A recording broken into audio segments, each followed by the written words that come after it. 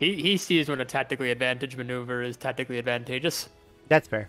This was like a Bugs Bunny moment. It was like, you can't cross this line. For shame, Doc. You can't pass that space. Why not? There's a metal detector there. You gotta drop all your weapons, all your armor, drop your horse over off the daycare over there. For shame. Yeah, exactly.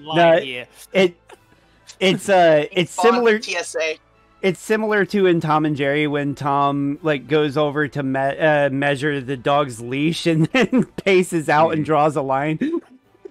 Yeah. Spike's chain. Exactly. That's what I was gonna bring up. That's amazing. Except in this case, Spike's chain is very specifically to Zerodon, like giving this man a chokehold.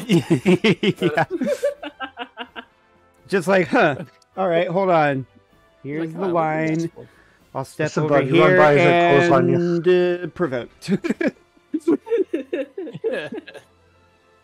Okay, so Ice gains 3 experience for whacking.